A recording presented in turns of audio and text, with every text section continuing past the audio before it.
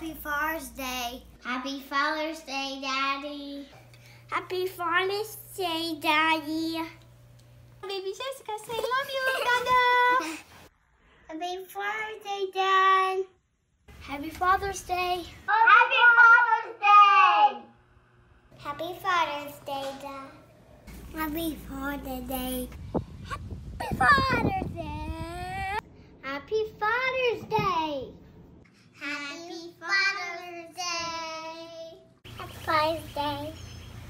Happy Father's Day. Happy Father's Day.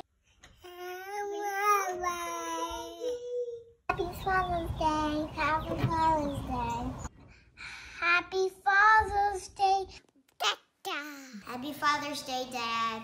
Happy Father's Day. Happy Father's Day.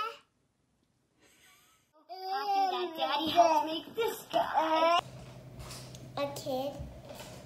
Sack of potatoes. Dada. I think he was kind of like me. I think he was smart, cute. Smart and cute. Squelchy. Squelchy. Anything else? Squelchy. He builds Legos with me. He holds me. He tickles my back. I laugh. He wanted to go bowling with me. I think he played a lot of sports and hockey. He found bones. Daddy was very silly and he got into a lot of trouble. And one time I was going to put up the bouncy house, but it was not sunny, it was raining. So that's why he didn't put up the bouncy house. He likes to climb trees. That he likes to be a monkey. He liked to play baseball, and he also liked to be pitcher for baseball. Maybe he was a good boy. Obedient. Daddy take the morning walks at the morning. Daddy plays games with us. And he plays with us and he takes a little walk. Silly! He was a crazy boy like Asher. So Daddy like fixes my computer when it's like going wrong. He went hiking and he surfed and he rock climbed. Daddy. I love you. He loves me so much and that he kind of likes Disney movies. Cuddling and kissing. I like to make bracelets with Daddy. He taught me how to do a really, really complicated knot. He plays video games and he rests us. I like helping him clean inside of the house. He's loving and comforting. He got me ice cream today and also he took me to the summer toy today and yeah, he's the best dad ever. I like Daddy to sing Big Bigger and Not. Love him that he keeps us forever.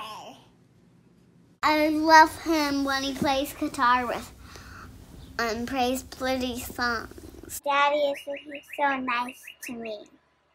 I love you, Daddy. More. You love Daddy? I love you to the moon and back 10,001,100,000 times. I love you so much. You're my greatest dad I ever had. He encourages me to do more than I believe I can do. Happy Friday. That's it. That's all. Yeah, that's all.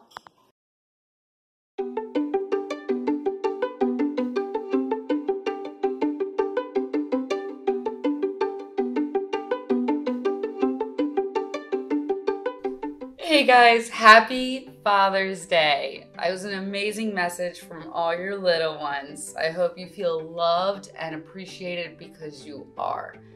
Today is also the first day of summer, so it's the longest daylight. So I hope you get to enjoy yourselves outside or inside if it's raining. But also, I wanted to share with you guys that on June 27th, so next Saturday, this Saturday, we're going to be doing a drive for Sarah's house. It's a paper goods drive, and you can actually get the grocery list for that on the screen by texting superhero to the number on the screen. And you just drop off your paper goods between now and Saturday the 27th. But if you do it on Saturday from 10 a.m. to 12 noon, you'll actually be able to take photos with superheroes live in our parking lot. So I hope I get to see you guys there. I may be a little out of place because I'm gonna be a princess. But I hope I get to see you guys there. But that's it for here. Happy Father's Day, and let's check out our worship and our lesson for today.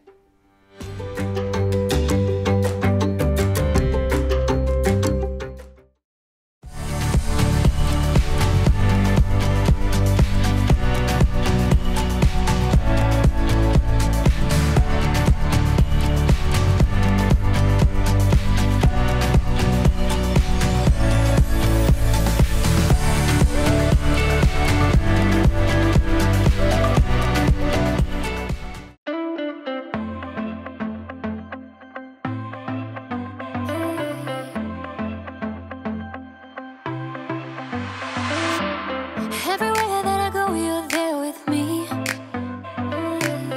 Even in the night when I cannot see, I know you're by my side and I will be just fine. Oh God, you're always good to me. I wanna say thank you. I will live my life to praise you and lift you high. Every night and day I'll follow in your ways. I wanna say thank you. I wanna say thank you, God. Every breath that I take, you give to me. Every brand new day is a blessing. I know you're by my side and I will be just fine. Oh God, you're always good to me. I wanna say thank you. I will live my life to praise you and lift you high. Every night and day I'll follow in your ways. I wanna say thank you. I wanna say thank you, God. I wanna say thank you for mercy and kindness, for grace that is endless, love and forgiveness. I wanna say thank you for mercy and kindness, for grace that is endless, love and forgiveness. I wanna say thank you. I will live my life to praise you and lift you high. Every night and day I'll follow in your ways. I wanna say thank you. I wanna say thank you, God. I wanna say thank you, God. I wanna say thank you, God.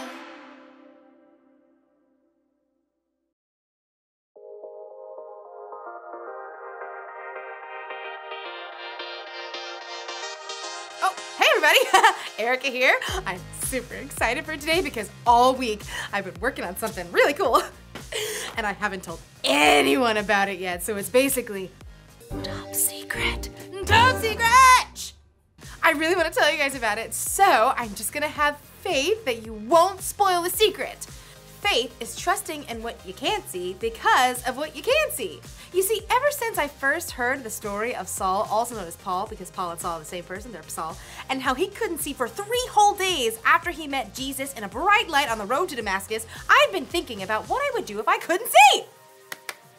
It's pretty hard to fathom what that would be like.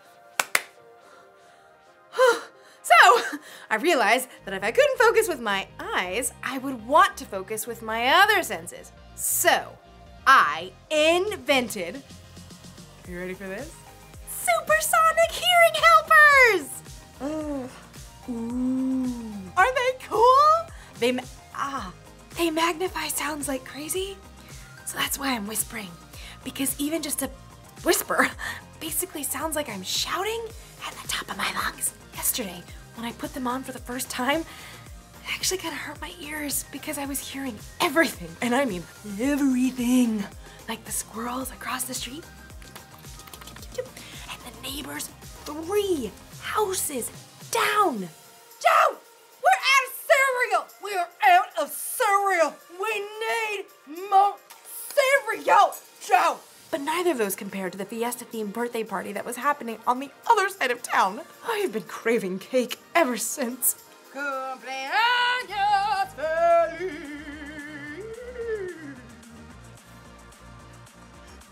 Oh! Sorry, I couldn't keep listening to myself shout like that. Anyway, no worries. I simply grabbed a few advanced technological essentials. Ta-da! I soundproofed the lab! So, we are good to go! And speaking of go, we gotta get going on the story today. Time to hear what happened to Saul after he lost his sight. See you guys back in a jiffy. Oh, it's really dark. Ooh, it's really dark. Can we have a nightlight or something? The Bible. It's 66 books of history, stories, letters, and poetry that fit together to form God's one big story. The epic adventure of how He created us and loves us so much that He made a way to rescue us. As we travel through the Bible, from Genesis to Revelation, we discover people who met God and found their lives changed forever. Now for an amazing story, inspired by the book of Acts, chapter 9, verses 10 through 31. Ananias, a believer in the city of Damascus, paced the floor of his room. What will we do, Lord? Several days before, the Jesus followers in Damascus had received terrible news. Saul of Tarsus is on his way. He has permission from the high priest to arrest anyone who follows the way of Jesus and take them to Jerusalem. Ananias shivered as he stared at his door. Why haven't we heard anything yet? He knew that at any moment, guards could knock on his door. A voice could shout out his name. Ananias. Ananias had nearly jumped out of his skin. And then he quickly realized that the voice hadn't come from outside. It hadn't come from inside either. There was only one person it could be. Yes? Lord? Yep. Ananias knew that this was a vision from God. So he took a deep breath and waited for what the Lord had to say. Go to the house of Judas on Straight Street. Ask for a man from Tarsus named Saul. Ananias gasped in shock. God wanted him to seek out his enemy? Saul is praying. In a vision, he has seen a man come and place his hands on him so he could see again. That man's name is Ananias. A million thoughts tumbled through Ananias' head. At last, he found his voice. I've heard many reports about this man. They say he has done great harm to your people in Jerusalem. Now he has come here to arrest all those who worship you. It must have seemed like a home run argument to Ananias, but God responded. Go.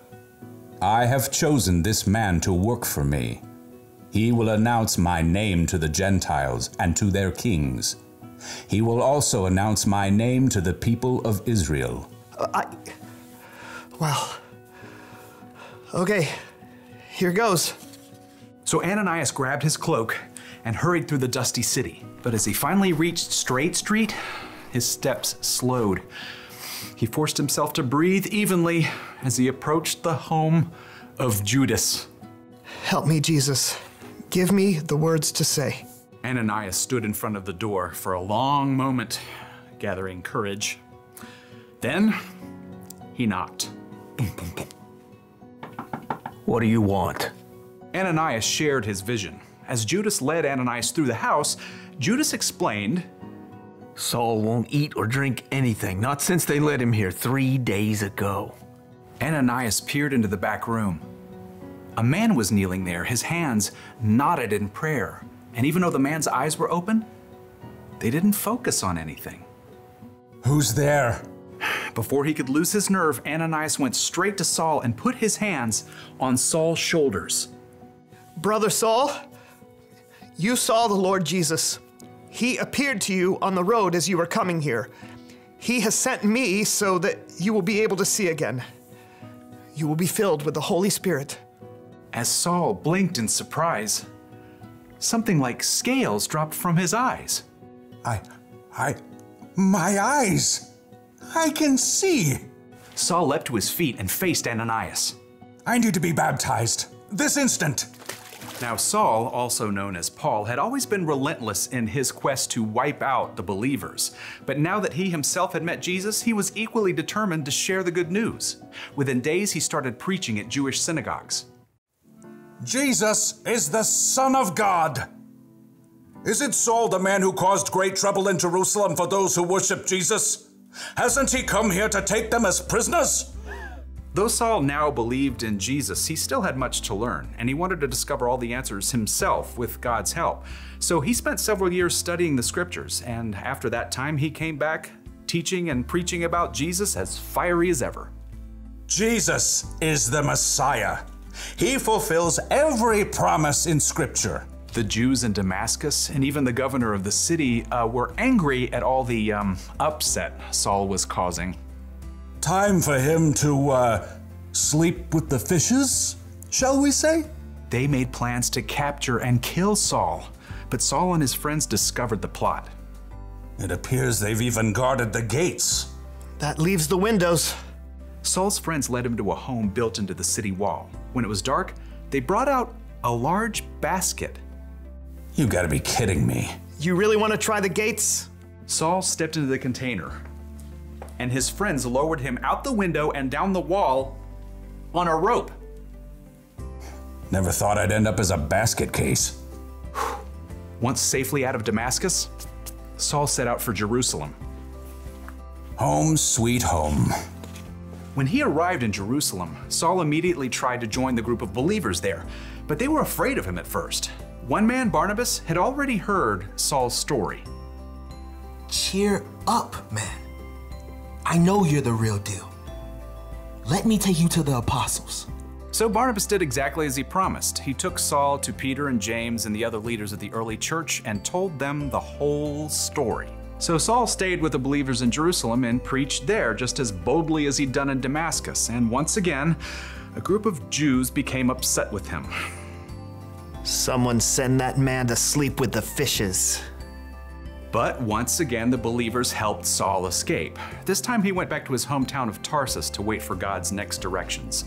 In the meantime, the group of believers in Judea and Samaria continued to grow through the power of God's Spirit.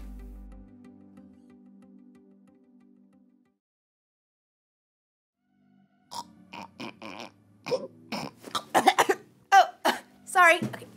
Okay. You're still not in. Oh. Maybe this wasn't the best long-term solution. Luckily, I was awake for today's story. It was out of sight. Oh, here we go again. Saul couldn't see for 3 days. I bet he was so scared. And Ananias, too. God wanted Ananias to help a man that wanted to throw Ananias in prison. But Ananias faced his fears, and Saul could see again!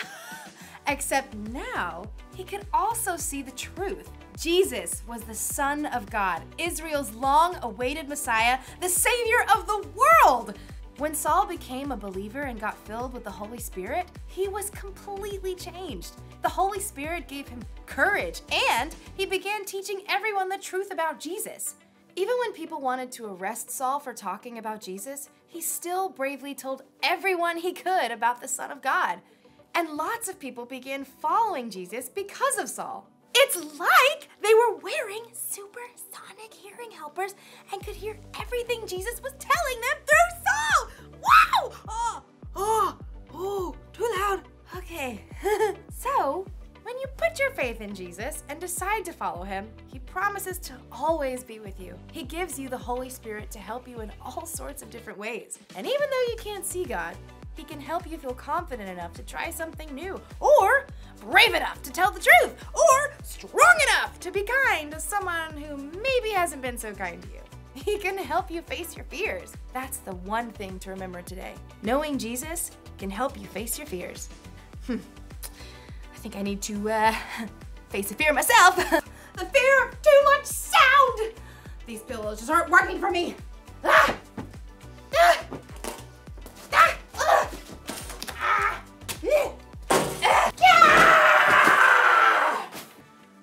Ah! Do I dare? Seriously? There's a round of cereal again! Have you ever heard of buying in bulk?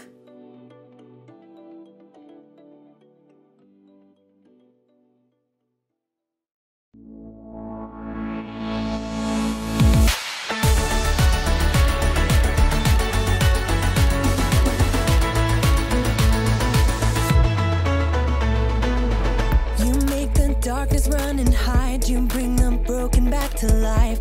Only you can, only you can. You set me free from every chain. You fill my heart with songs of praise. Only you can, only you can. Jesus, you're the only reason that I'm even breathing. I am wide awake. My heart beats only for your glory. My hands reach up for you to hold me. My soul sings, Father, you are holy. My feet dance to your rhythm, to your rhythm. Every beat is calling out your name.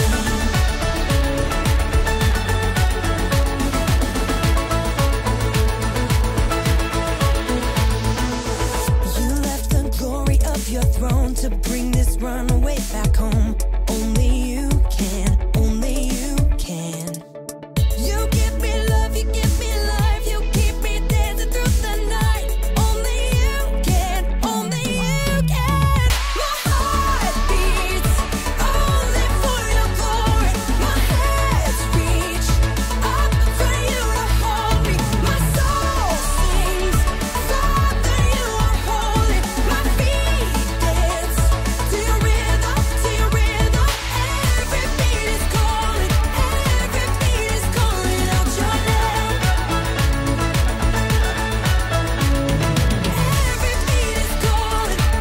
Every beat is calling out your name. Jesus, you're the only reason that I'm even breathing. I am wide awake. You move me, your freedom is consuming. I feel you rushing through me. I'll never be the same. My heart beats only for your glory. My hands reach up for you to hold me. My soul sings, Father, you are holy. My feet dance to your rhythm, to your rhythm. Every beat is calling out your name. Every beat is calling out your name.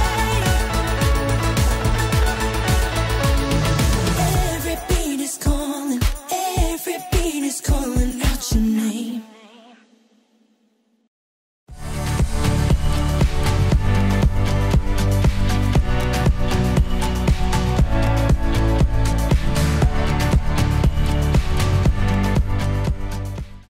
So even when you're afraid, remember that God is with you. Even though you can't see him, you can trust him. He will give you the strength to do whatever you need to do. If you're afraid to tell the truth because you might get in trouble, trust in God. That's what he would want you to do. If you're afraid to be kind to somebody because they were mean to you in the past, trust in God because he will want you to be kind.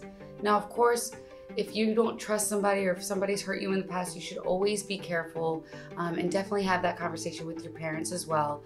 But I just think that it's so important to remember to be honest, to be truthful, to be kind. And God is faithful and he will help you walk through any of that if it scares you in the least bit. And you know who else is really here for you? Your leaders here at Severn Kids. We miss you guys, and I know you get to see me every Sunday, but they really miss you as well. So if you miss them and you'd like to get some mail from them so they can show you how much they love you, just ask your parents to send me an email and include your name, your age, and your address, and I will have somebody send you a love-filled, fun letter in the mail. But let's go ahead and talk to the one who loves you the most, God, and just pray to him now. Dear God, thank you for sending Jesus to be our Savior. We want to know Jesus better for so many reasons. Knowing him makes us brave. Please help us face our fears, whether we're afraid to do the right thing, like stand up for someone who needs our help or share your love with others. We love you, and we ask these things in Jesus' name. Amen. All right, guys, go be kind, be honest, and be loving to your fathers and everybody, but especially your fathers today because they deserve it. Ask them what they need you to do and do it for them. And I can't wait to see you guys next week.